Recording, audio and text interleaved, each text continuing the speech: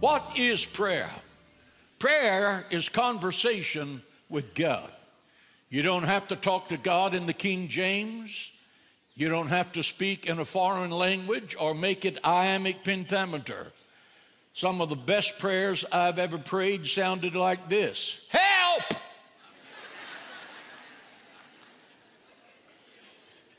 And that's a fact. Prayer is not sending God to run on your errands. A Christian must get on his knees before he gets on his feet. Prayer is not getting God prepared to do your will. Prayer is getting you ready to do God's will. The Lord's Prayer, say this: not my will, but thine be done. Say that with me. Not my will, but thine be done. Prayer is the only way to release the supernatural power of God in your life, in your marriage, in your business, to show you great and mighty things. But the question is, as powerful as God is, God cannot answer prayer until you pray. You often hear, or I often hear people say, well, I wonder when God is going to do something. The initiative rests with you, not God. God says, when you pray, I will answer. When you bind up, what you bind on earth, I'll bind in heaven. What you loose on earth, I will loose in heaven. But the initiative rests with you. God's not sitting there wondering what you want. He wants you to tell him. Because if you tell him in faith, believing, you will receive it. Give the Lord praise in the house.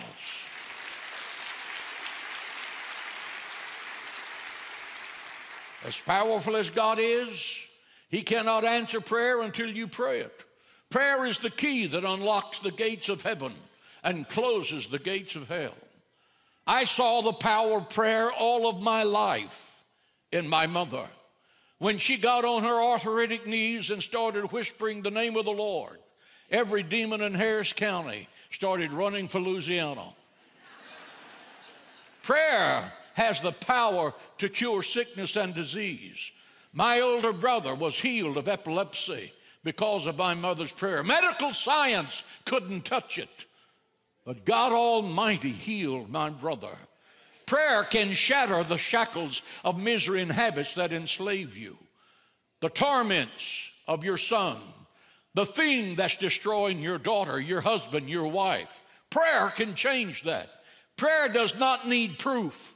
Prayer needs practice. Intellectuals in America are jabbering about God being so distant and God being so far off. He's a cosmic being, doting grandfather, sitting benignly in the heavens, totally unaware and out of control. Listen up, dummy. God is as close as your next prayer. He can move heaven and earth. He's waiting on people of prayer to simply prevail in the authority of Jesus' name. Prayer is the weapon that God has given to his children to wage war in the heavenlies. When we say we bind and loose, what are we talking about? Paul said we're talking about powers and principalities in the heavenlies. There are supernatural beings that have structure and order who are under the command of the prince of darkness. That would be the devil. And if you really get in a heavyweight fight, you're going to meet these people. And the way that you meet them is in the authority of Jesus' name. You bind them in your family. You bind them from your children. You bind them from your business. You bind them from your future. And you do so in the authority of Jesus' name, and it happens.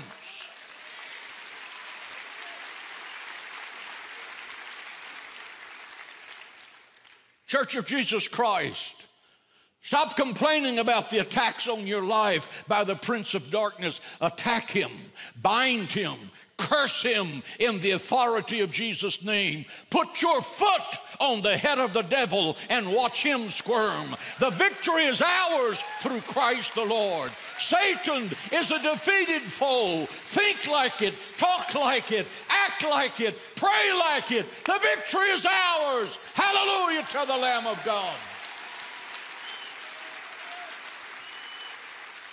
Is your marriage under attack? Pray. Is your child being tormented by the prince of darkness? Pray. Is your business failing? Pray. Are you fighting a dreaded disease? Pray. Are you lost and without God? Pray. Is your life empty? Pray. Is your life meaningless and hopeless? Pray. Pray. Pray. God answers prayer. Hallelujah to the Lamb of God. The tragedy of our day is not unanswered prayer, but unoffered prayer. Prayer will either make you leave off sinning, or sin will make you leave off praying. You will either embarrass sin, or sin will embarrass you. Why pray? Because anointed prayer raises above the need level. Dear God, water the grass and take care of the postnasal drip of my parrot. That's not spiritual warfare. Anointed prayer rises above the need level. Consider St. Paul. Paul was stoned and left for dead. That means the bones in his body were broken. He was whipped with a Roman cat of nine tails 3 times. That means he had almost 120 series of scars on his body. He did not ask the church to pray for his broken bones, or the arthritis caused by those broken bones, or the fact that he was in jail again, or the fact that the Romans had whipped him again, or the fact that his name was in the fake news again as being a religious fanatic. He said, pray for me that I may speak the Lord with more boldness. What? That's what got you put in prison. Boldness. Boldness is what got him in jail. He wanted boldness. Boldness. Are you listening, pastors of America? We need boldness to come back to the American pulpit.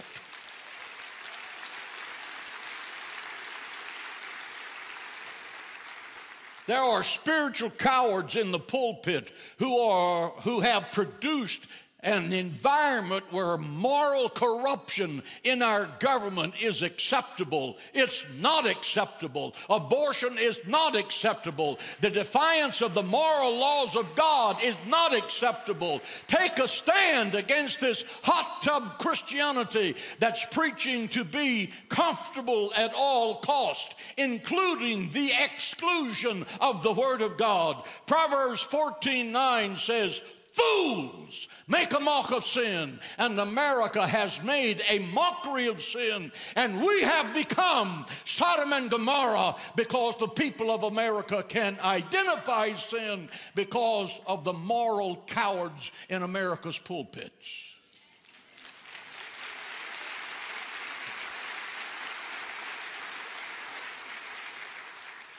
God is sitting in heaven saying, pray to me. Ask me for great things. Ask me to pull down strongholds. Ask me to break Satan's grip over your job, over your family. Elevate your prayer list from now I lay me down to sleep to spiritual warfare. Go to war. Go to war in the authority of Jesus' name. Call those corrupt politicians by name and pray the wrath of God down on them. You have that kind of power. Use it.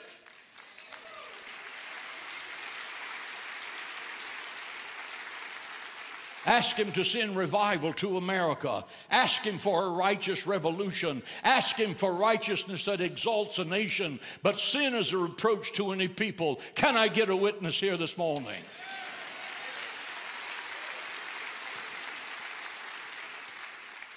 When you pray, ask God for big things.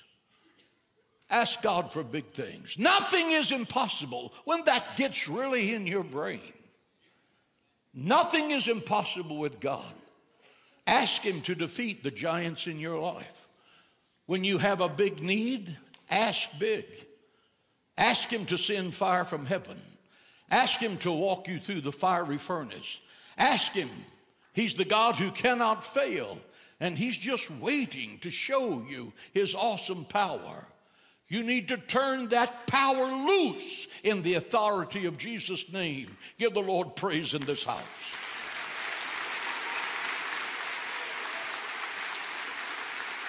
Let me give you 8 reasons God doesn't answer prayer. 1, ask and you shall receive. You do not visualize prayer. You ask God out loud. You don't visualize a prayer. You say a prayer. You do not stare into a crystal. That's idolatry. As powerful as God is, He's not going to answer you until you ask Him in the authority of Jesus' name. Secondly, ask in faith believing. Mark 11:22. For verily I say unto you, whosoever shall not doubt in his heart, but shall believe that those things which he says shall come to pass, he shall have whatsoever he saith. Not thinketh, saith. Say it with me. Saith. God Almighty gave you the ability to speak so you could pray. Not so you could have a telephone ministry, but pray.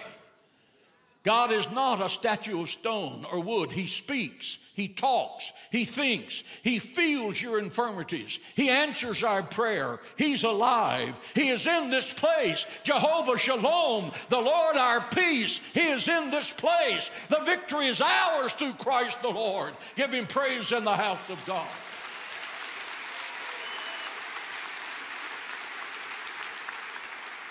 When did the day of miracles start? In Genesis 1. In the beginning, God created. That word created is the Hebrew word bara, which means to make from nothing. He didn't come here and recreate something that was floating around in space. He created this magnificent world from nothing. That's a miracle. The Bible says, and God said, and it happened. And God said, and it happened. And God said, and it happened. And God created man in the image of God, and man said. And then God created Eve, and she said, and she said, and she said, and she continued to say.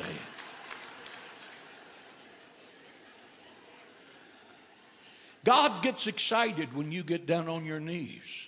Look, angels, here they come. Let's see what they're going to ask for. Get ready to go to earth and answer this. And then you get down and ask Him to water the grass.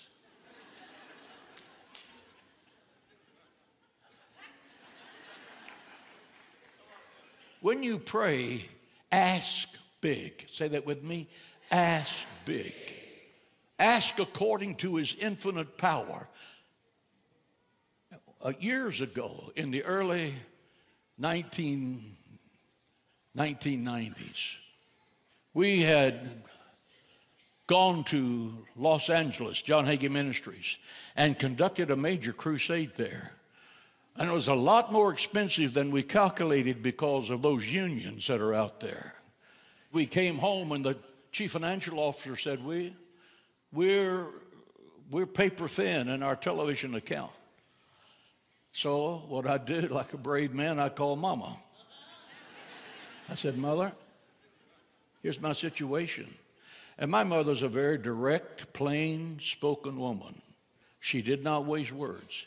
She said, well, what'd you do with the money God gave you? I said, I spent it having the crusade. She said, what happened? I said, more than 1,500 people came to Christ in 2 nights. She said, well, that's God's bill. You were doing God's work, and that's God's bill. We're going to ask God to pay it. And she prayed a prayer, and she said, let's pray. And I said, okay, you pray. She prayed, and 2 days later, I get one of the strangest calls I've ever gotten in 60 plus years of ministry. There's a man on the phone, and my secretary hooked me up, and he said, are you John Hagee? I said, yes. He said, first, I want to tell you I'm not a Christian. 2, I'm going to tell you I don't like preachers. And 3, I really don't like TV preachers. You know, such a warm greeting. And I thought I was getting ready to get my ear chewed off. He said, but I saw you preaching on TV the other night, and America needs to hear what you've got to say. and I'm going to send you some help. I thought, he's drunk. Yeah. Come on. I said, okay, thank you very much. I said, what's a little help sound like? That's mother talking. He said, I'm going to send you $1 million. He is really drunk.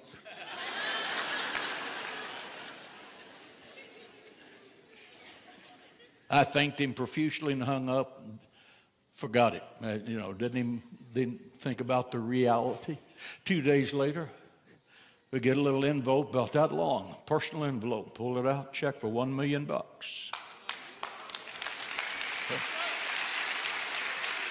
You're getting too happy too quick. I called the bank. I said, I know you can't tell me about this, but is this check good? Signed by X. She said, many multiples over. That's a small check for him. We put that Hummer in the bank, and then we said, thank you, Jesus.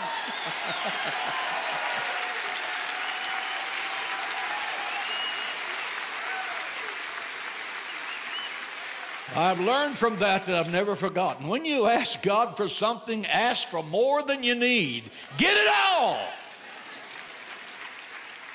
The fourth reason God does not answer prayer is we don't pray in the name of Jesus. John 14:14, if you ask anything in my name, I will do it. That's the name. And let me, while I'm touching on this, touch on this. I've heard people say, dear God. There's a pantheon of gods. That's why the Lord's Prayer says, our Father which art in heaven. That's the God we're talking to. That's why when we pray, God of Abraham, Isaac, and Jacob, there's only one God that answers to that. Behold, O Israel, the Lord your God is one. He is the only one. Therefore, when you pray to God, say that. God's fifth condition for answered prayer is asking God to ask according to the will of God. 1 John 5:14, and this is the confidence that we have in him, that if we ask anything in his name, he will hear us. Some people think the will of God is mysterious. It's not. The book of Isaiah said, the way of the Lord is so simple, a fool cannot err therein. God's will is consistent with his word. You can know the will of God by the word of God. The word and the will of God are exactly the same. When you pray and you pray the word of God, you are using a nuclear bomb in the supernatural. God is light. The revelation of God is in the Word. God is light. That means he's against darkness. He's against witchcraft. He's against the occult. He's against Satanism. He's against fortune telling. He's against Harry Potter. He's against horoscopes. He's against mind control. Get away from that. That's darkness. That's not light.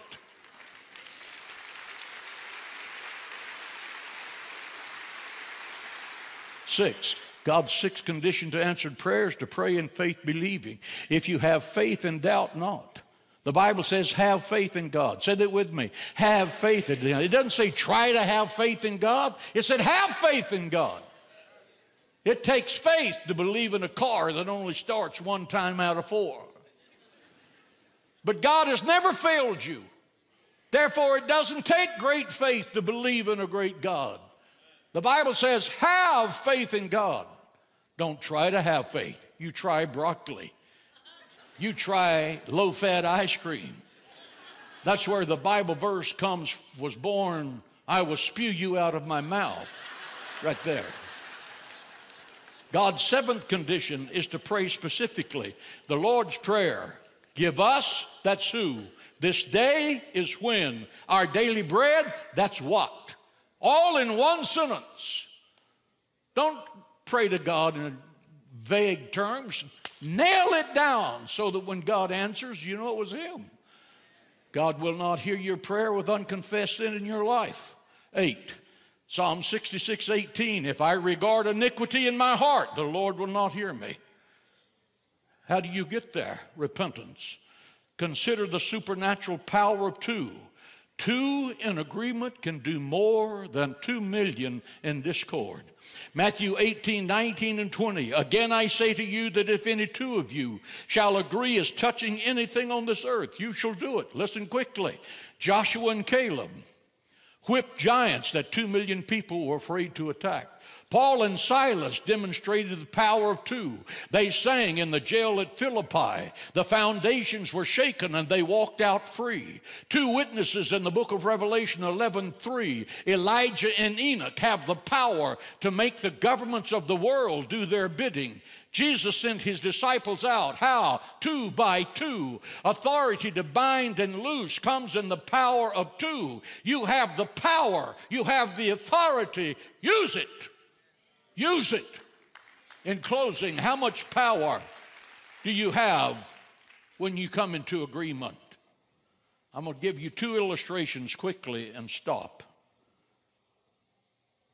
This is a declaration from President Abraham Lincoln calling America to a day of fasting and prayer to end the Civil War. It's a declaration by the U.S. Senate asking the citizens of America to take that day off and go to their houses of worship and ask God to end this horrible war. 600,000 Americans were killed in the Civil War. That's more than everybody in World War I, World War II, Korea. Every war we've had doesn't even get close. 600,000. America had this day of fasting and prayer. And a few weeks later, that horrible war came to a close. The power of fasting and prayer, right here. This is a true story. One of our friends, Derek Prince, was involved with this. How many of you know Brother Prince?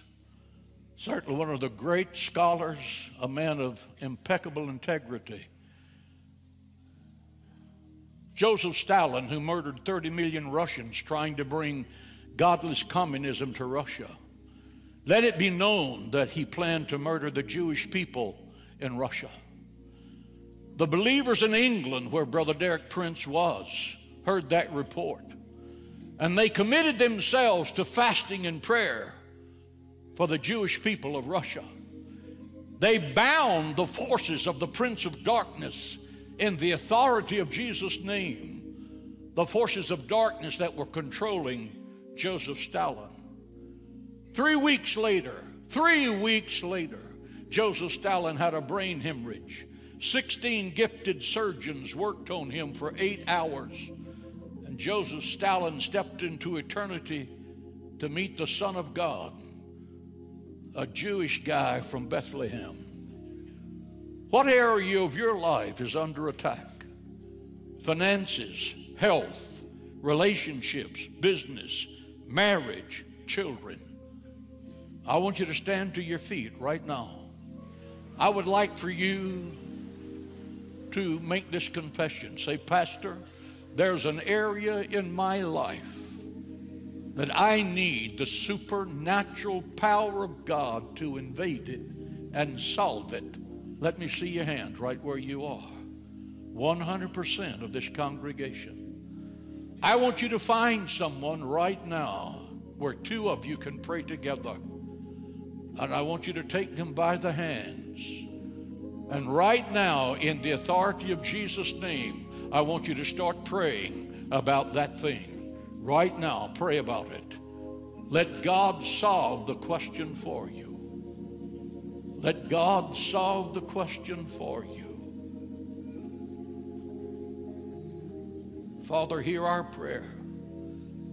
In the name of Jesus, in faith believing, we bind the Prince of Darkness that we may have liberty, peace, and prosperity. Let a spiritual awakening come to this nation. Let corruption be exposed.